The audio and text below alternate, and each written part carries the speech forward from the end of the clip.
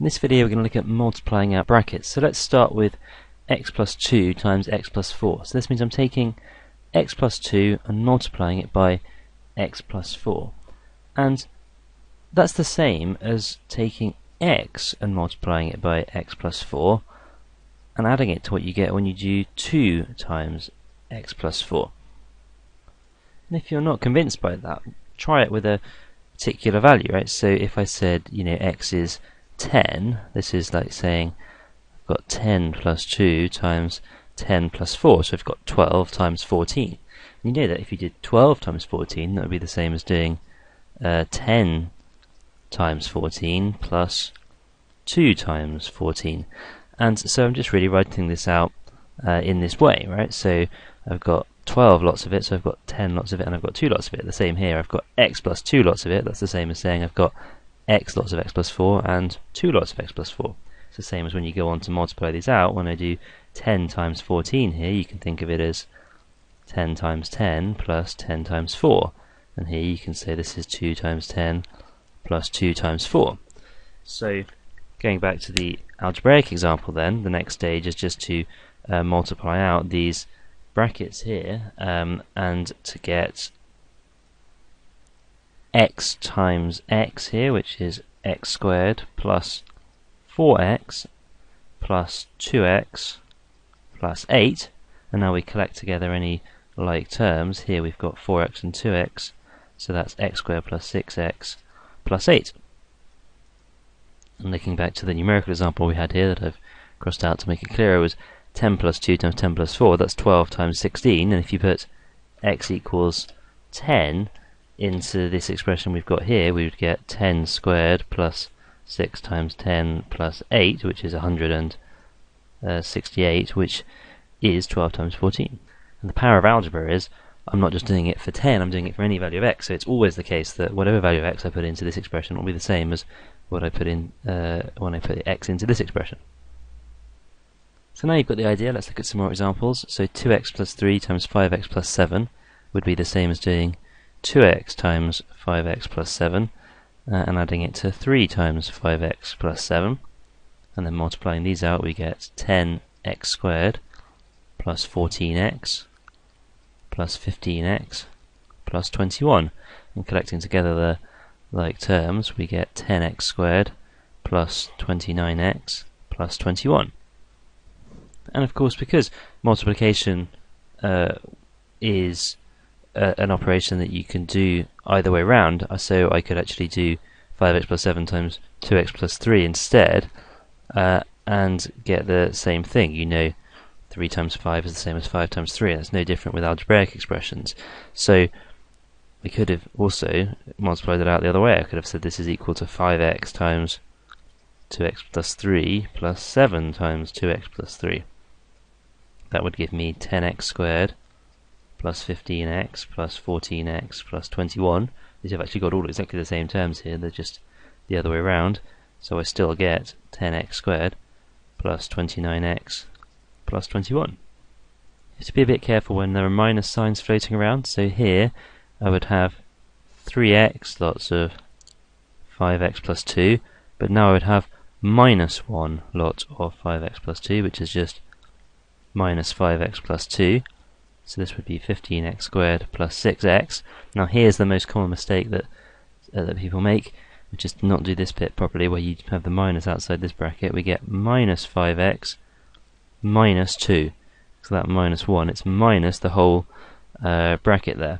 Again, if you're not convinced by that, try it with particular values of x, with numbers, and see if it works. But also, if you think about it, 5x plus 2 must be the same as 2 plus 5x, right? So if you were to do this as minus 5x plus 2, then you would also surely do it as minus 2 plus 5x, so there'd be two different answers. So actually this minus must go into the 2 term and into the 5x term there, and not just one of them. So try and avoid that mistake. If you've got a minus outside a bracket, be very careful. And of course then we can just collect together this plus 6x and the minus 5x terms here, so we've got 15x squared plus x minus 2.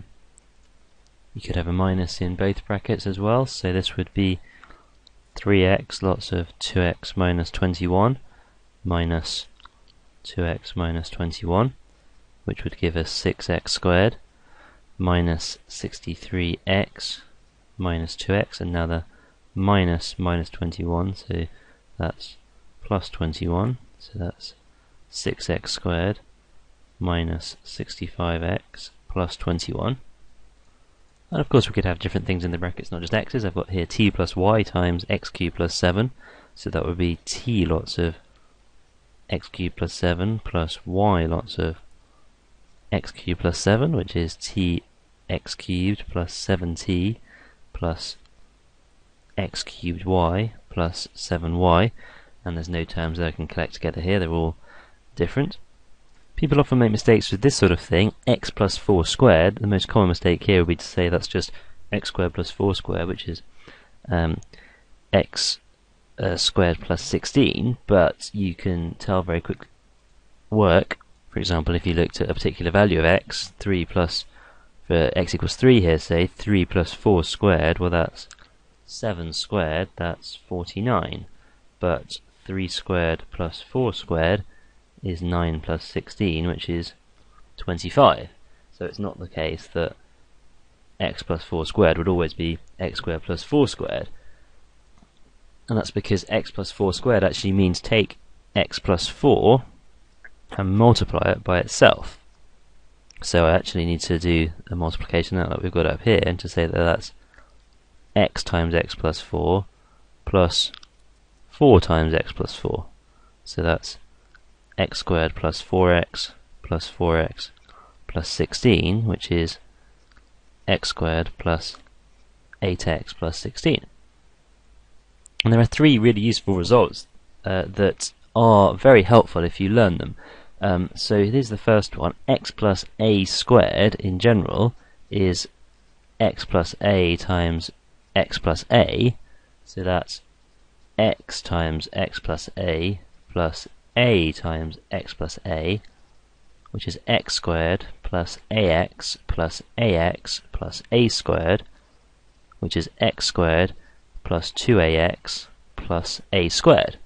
And if you can remember that result, then it really simplifies multiplying out these sorts of things that just come up all the time. You can see we had here x plus 4 squared, which is this result with a equals 4. So I'd get x squared plus 2 times 4, which is 8x plus a squared, which is 16.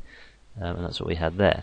And that will also help you remember that it's not just x squared plus a squared, you've also got this extra 2ax term that comes from multiplying it out properly. A very similar result to that is for x minus a squared. So I've got x minus a times x minus a, that's x times x minus a times x minus a, that's x squared minus ax plus a squared, which is x squared minus 2ax plus a squared. And another really useful result is that x plus a times x minus a is x times x minus a plus a times x minus a, which is x squared then minus ax plus ax minus a squared, so that simplifies down to x squared minus a squared. And that result is known as the difference of two squares result, because what we've got here is two squares. I've got x squared and a squared, and the minus sign is a difference. That's what difference means, a subtraction of a squared from x squared. And then if you're happy with what you've done here, there's not much difference really to multiplying out things that have more than two terms in each bracket. Okay, so I've got x plus y plus 3 lots of 3x plus 1. That's the same as x lots of 3x plus 1 plus y lots of 3x plus 1 plus 3 lots of 3x plus 1. So that would give me x times 3x, which is 3x squared, plus x plus 3xy plus y plus 9x plus 3. Not much simplifying we can do here, but we can combine the x and the 9x to get 3x squared plus 10x. So I've got also plus y plus 3xy plus 3. Note this xy term doesn't combine with any of the other terms. Or if you wanted to do something really complicated, you could even multiply 3 brackets together. Again, multiplication doesn't matter what order you do it in, so I could do this one times this one and then multiply it by this, or this one times this one and multiply it by this.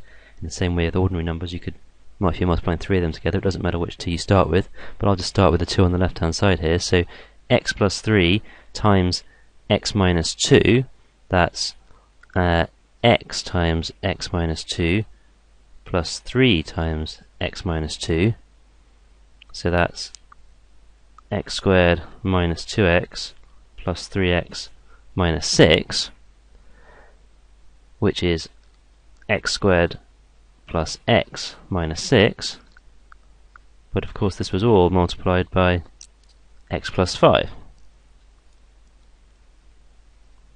So let's put that around everywhere here, and now I could multiply out term by term and say I've got x squared, lots of x plus 5, plus x, lots of x plus 5, minus 6 lots of x plus 5,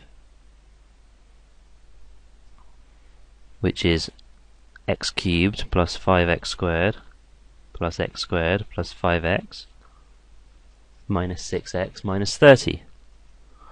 Now I can combine these terms here. X cubed, 5x squared and x squared is 6x squared, plus 5x minus 6x gives minus x, and then we've got minus 30. So there's a really complicated example of multiplying out brackets, but it's just the same principle that you're using for simple brackets applied several times, and being very careful with the algebra we get.